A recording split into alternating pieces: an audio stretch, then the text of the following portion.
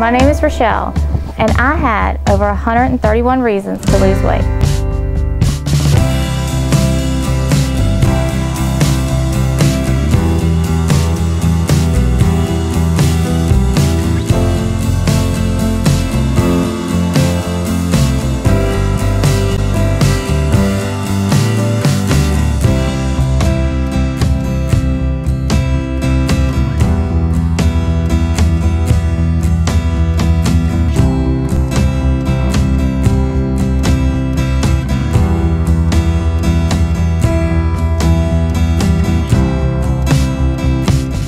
What caused me to have the surgery was being able to keep up with my 7-year-old daughter and wanting to do, be healthy for her, make the right decisions and do what's right, for myself so I can show her what is good for her.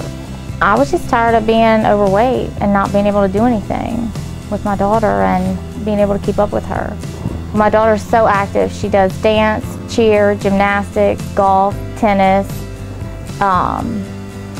She wants to start running track. She does daisy troops. Yeah, I had no choice but to be able to keep up with her. Before the surgery, my weight loss coordinator made sure that I felt, very comfortable about what I was doing and helped me through the entire process. She made me feel so at home and comfortable because I was pretty much on my own. My family was not super in support of me doing this, and so she really helped me with all this. Right after the surgery, my weight loss coordinator and the dietitian would call me and make sure that I was okay, and I had routine visits with them, and they put me on a plan, and I really stuck to my plan. I really stuck to the exercise and the diet and everything, and they made sure that I was completely set up.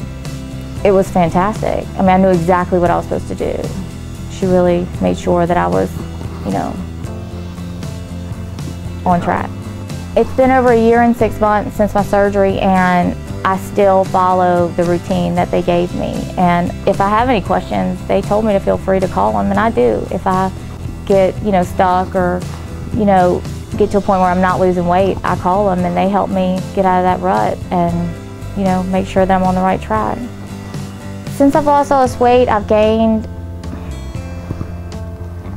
I guess, more respect for myself, and I learned how to take care of myself and love myself more. The biggest change is that I feel better about myself. I feel like I can keep up with my daughter more, and I don't feel miserable all the time.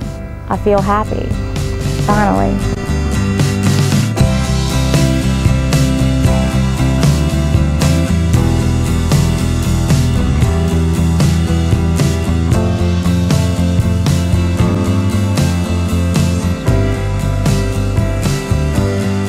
And the number one reason was for me. Thank you, woman.